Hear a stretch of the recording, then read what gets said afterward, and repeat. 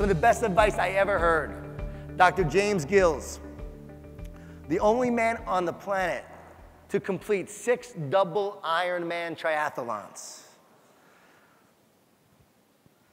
Most people, they've only done 1. He's done 6. That means you do an Ironman triathlon, 24 hours later, you do another one. The last time he did it, he was 59 years old. I said, how did you do it? He said, it was simple, really? Simple, really? He said, yes, I have learned to talk to myself instead of listen to myself. I've learned to talk to myself instead of listen to myself. He said, if I listen to myself, I hear all the negative. I hear all the reasons why there's no way I'm going to finish this race, that my legs are too tired, that I'm too old, that will be impossible.